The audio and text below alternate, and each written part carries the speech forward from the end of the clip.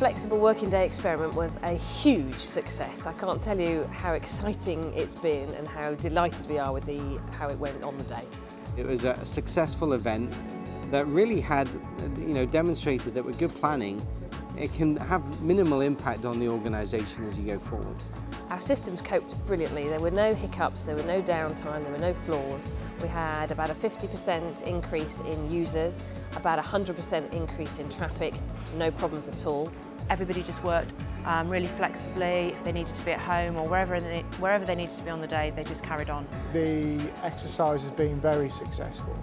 It's enabled us to not only go and talk to our customers and tell them what products and services we have, but actually give them probably one of the best case study examples of how it and when it does work.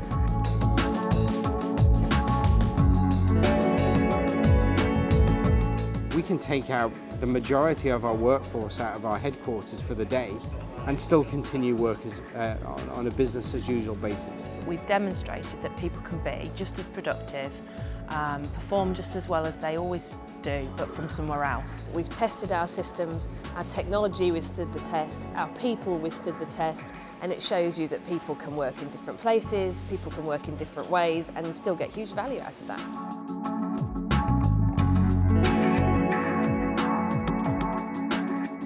I think it could have a big impact on organisations in the future because it shows what you can do. We emptied our head office building, but we had a productive and effective day. This experiment will help our customers and will ultimately benefit them because it will provide the insight that will enable them to prepare their businesses for the challenges that they may be facing during 2012 and beyond.